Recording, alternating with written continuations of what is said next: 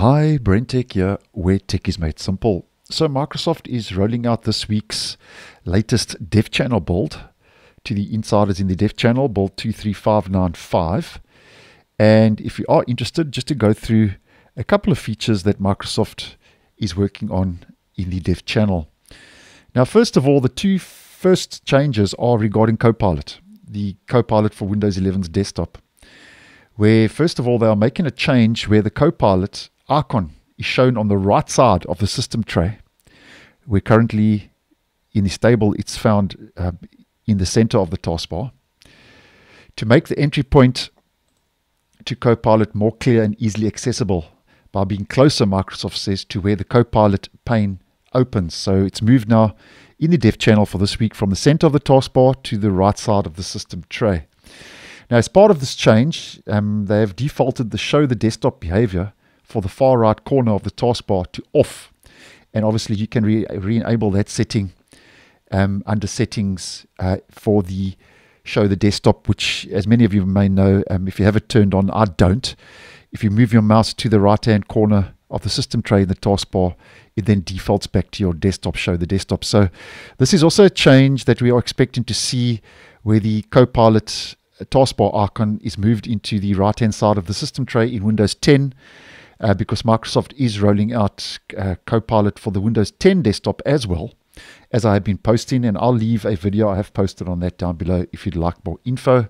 And I actually think this is a nice change. Hopefully though, they do give us an option to be able to place it in the system tray or on the actual taskbar, but nonetheless I think that is a nice move, just clearing up the taskbar ever so slightly and moving that button to the right hand side. Then something else with Copilot is they are beginning to re-roll out, they say, the change previously documented with build 23570, which was an earlier dev channel build, that introduces support for Copilot in Windows to be used across multiple monitors. So basically what you do is you simply press the Copilot button on the taskbar on whichever monitor you want Copilot to show, or you can also use the Win and C shortcut combination on your keyboard to show Copilot on the last monitor that it was visible on. So multi-monitor support now becoming more widely available in the dev channel for this week regarding Copilot. And the next two I'm just going to mention quickly. They've also made improvements to Windows Share. So if you signed in with a Microsoft Entra ID, in addition to being able to share to your Microsoft Teams contacts, you can also now share directly to specific Microsoft Teams channels and groups chats as well, directly within the Windows Share window. And then Windows Ink, they are also expanding the ability to use digital handwriting inking in some edit boxes for Windows Ink to a whole lot of different locations and locales. So Windows Ink and Windows Share have received a couple of improvements this week. And then for nearby sharing, which, as many of you may know, can be found in the settings system and on the system page, they're beginning to roll out a change where you will be able to discover and share files with your Android devices in discoverable mode through Bluetooth under Nearby Share in the Windows Share window. And I think if that is a feature you do use, nearby sharing in Windows, that may be a nice move in the right direction.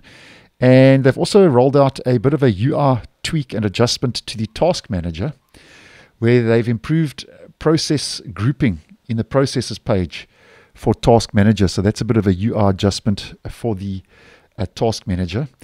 And then settings has got a bit of attention from Microsoft, where they're also rolling out the account-related notifications for Microsoft accounts on the settings home page.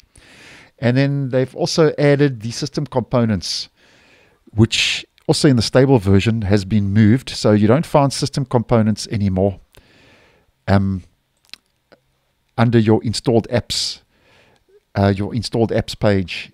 This has also now made its way into the dev channel for this week. You get that now.